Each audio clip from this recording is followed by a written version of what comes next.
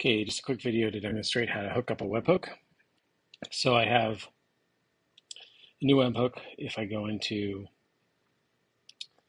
settings, webhooks, you click the plus, but I already have it here. Put my URL. This is just a testing library. Grab a webhook that will receive events. You can see I was testing this. It does seem to work. So you copy your unique URL from webhook.site, put it here.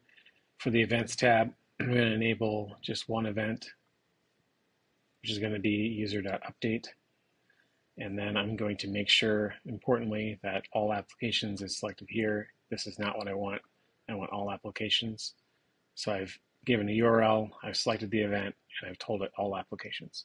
Webhook is set up. Next thing I'm going to do is I'm going to go over to applications, and I'm going to say, well, my application, which is my website, is located in the default tenant. So I'm going to go to the default tenant. I only have one tenant, and I'm going to click edit, and then I'm going to go into the webhooks tab, and I'm going to scroll down to make sure that at the very minimum I have a user.update here. Again, these are all in our documentation as to what each one does. Essentially, how strict do you want this to be? A user update is a transactional event, so if it fails, it will roll it back. So you could say, I need all my webhooks to succeed. Maybe there's something you do with your accounting system, there's something you do with another system, and there's a third thing you do with a third system. All of them need to come back, otherwise fail the webhook and the user will not be updated.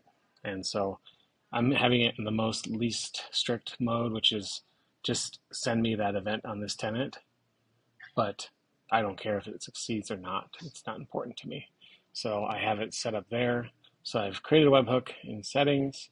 I've gone into the application, realized I'm on the default tenant, went into the default tenant, edit it, click on the webhooks tab, and I've enabled the webhook for the webhook I want to receive an event on. And to demonstrate this, it's simple a matter of having a user who happens to have applications in my tenant, who lives in my tenant, and say I want to edit the user. You could do this programmatically, of course. For the purposes of the video, I want to show that if I add something, I'm just going to amend the first name to something completely non-realistic. But when I hit save, I would expect that I do get a post event, and it will tell me the original value, and it will then also tell me the updated value. So where is that? Here's my updated value. So you can see that's how you would hook up a webhook, bare bones, using just manual steps. Hopefully this is helpful.